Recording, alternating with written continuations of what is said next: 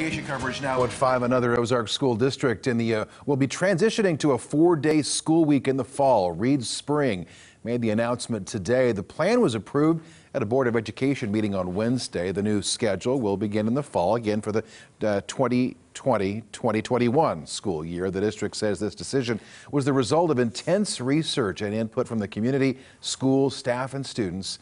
A new school calendar is in the works right now, and the district hopes to have it approved at the next school board meeting coming up on February 26th.